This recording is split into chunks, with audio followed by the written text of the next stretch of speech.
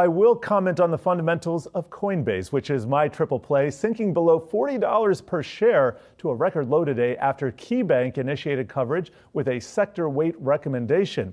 The firm noting that Coinbase has a highly scalable model, but lacks visibility on revenue growth, though the growing contribution from subscription and services revenue does add balance. So let me pull up our Wi-Fi Interactive here. Coinbase up 5% today on a year-to-date basis, Josh. Still, as I mentioned, it is at not only the bottom end of its range, but it actually reached a new all-time low only today. So basically took out this months of basing here, kind of negated it, and not looking that positive for traders, Josh. And one thing that's fascinating with that chart to me, Jared, is you look at Coinbase, they're down about 80% this year. And then you go to Bitcoin, which Coinbase you would think trades with in some relation, right? Yes. And Bitcoin's actually only down about 65%.